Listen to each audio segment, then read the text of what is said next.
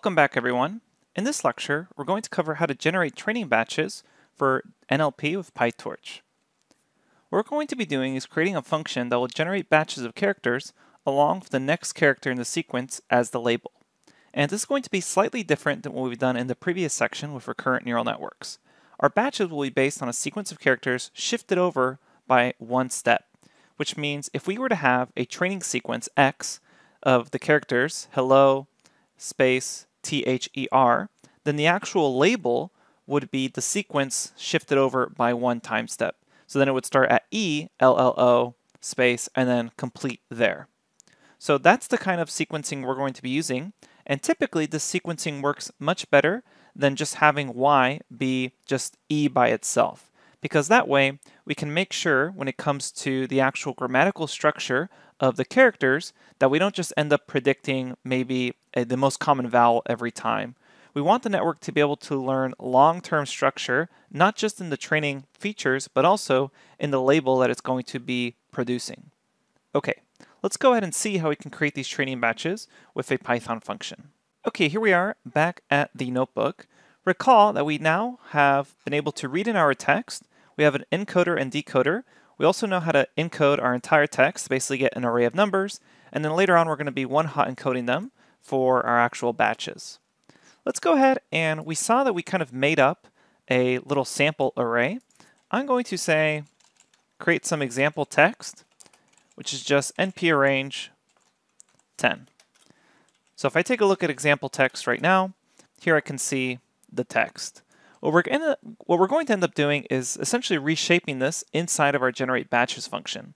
So if we wanted to create 5 batches out of this sort of text, what it would end up looking like is example text reshaped by 5, -1. So that essentially reshapes it here so that we have now 5 rows of information. So this is now essentially 5 little batches of data within one training sequence. So let's go ahead and now create a function to generate these sort of batches for us. So we'll say generate batches, and it's going to be dependent on the encoded text that's passed into it, as well as how many samples per batch are wanted. We'll go ahead and default this to 10, and then the sequence length, and we'll default that to 50. And these are obviously values you can play around with as well.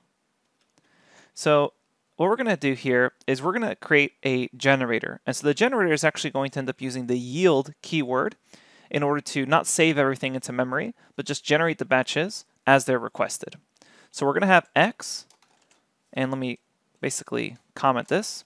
So x is going to be the encoded text of length, sequence length, and the label is going to be that same encoded text as we just mentioned, shifted by 1. And these actual parameters, what they stand for, is encoded text is basically the complete encoded text to make batches from. Then we're going to have this samples per batch, which is the number of samples per batch, and then we have sequence length, which is the length of characters per sequence. So let's go ahead and check this out. So we're going to say that the character per batch is equal to the samples per batch times the sequence length. So what this represents is the total number of characters being used per batch. So for example, if we're choosing to have 2 samples per batch and the sequence length was 50, then we'd have 2 times 50, which would be 100 total characters. So this is just how many characters are there per batch. So you have the number of characters per batch, and then we want to be able to calculate the number of batches available to make. So we'll say number of batches available is going to be equal to the length of the encoded text. So recall, encoded text is the complete encoded text. And then we're going to divide this by the characters per batch. And we're going to round that up using integer. This will allow us to calculate basically if we had 1,000 characters inside of our encoded text based off the number of characters per batch. Let's say it was 100 characters per batch, then we'd be able to do 1,000 divided by 100, which means 10 batches were available to make. Okay, so we have the number of batches available. So then what we're going to do is we're going to cut off the end of the encoded text so that we fit evenly into the batches. So we'll say now the encoded text is equal to the encoded text, so that's all the text being passed in, and we'll go up to the number of batches available times characters per batch. Whoops, make sure that's a multiplication times characters per batch. So again, just the calculations is how many characters per batch, how many batches can we make given the length of the encoded text. So we're essentially answering these questions. And so then cut off the end of the encoded text that won't fit evenly into a batch. So keep in mind, running this line right here will lose us a little bit of information.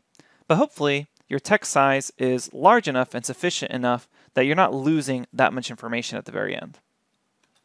Okay, so we can see here that kind of the most information we're going to throw out is 50 characters if we're really off for some reason, or really 49 characters. And if we come back up here, recall that the actual length of all the text was almost 5.5 million. So dropping out the last 49 characters just to make sure things fit evenly wouldn't be that big of a deal. Okay, so now we have the characters per batch, the number of batches available. We now have fixed the encoded text to cut off stuff at the end. And now what we're going to do is reshape the text into rows the size of the batch, really similar to what we just did here. So let's go ahead and do that. We'll now say our encoded text is equal to the encoded text being reshaped to samples per batch by -1. Essentially the same operation we did up here. And now what we want to do is go through each row in the array. We'll grab the feature characters and then say y is the target shifted over by 1. So we'll say for n in range, we'll go from 0 all the way to the end of the encoded text. But remember, the encoded text has now been reshaped. So we're going to do it based off the dimension along 1 off of shape. And we're going to jump in a step size of sequence length. And that will essentially allow us to do the sort of batches we discussed earlier. So again, our batches are essentially, at the very end of the day, going to look something like this, like 0, 1, 2, and then the y will be 1, 2, 3. And we're going to be able to do this for multiple batches. So then maybe the next one will look something like 1, 2, 3, and then continuing on with y, it will look something like 2, 3, 4. Now this is assuming all the characters are in the exact perfect order, but this is the main idea behind our actual training batches. So here we have 2 sequence lengths as well as their targets that are associated with them. So 0, 1, 2, 1, 2, 3, 1, 2, 3, 2, 3, 4, etc. So let's go ahead and do that. So we're jumping by sequence length, colon here. We'll grab the feature characters. So x is going to be the encoded text. Again, recall it's reshaped. So we want to grab everything along that first dimension, and then we'll go from n, and then slice from n all the way to n plus the sequence length. Which means y is just this shifted over by 1. So we're going to fill in y. So we're going to start off with np zeros like x, which essentially means create a zeros array to the same shape as x. And then we're going to have a little bit of a try except code here. The except is for the potential indexing error at the very end. So typically what we're going to be doing, we're going to try to do this. We're going to say y, grabbing all rows, and then everything up to that last column. We'll set that equal to x, colon, and then starting at 1, go all the way. And then we'll essentially reassign the very last item to equal to the encoded text, going from everything to, and then we'll just say n plus sequence length. Now there's a potential at the very end that we're going to have an out of range indexing error.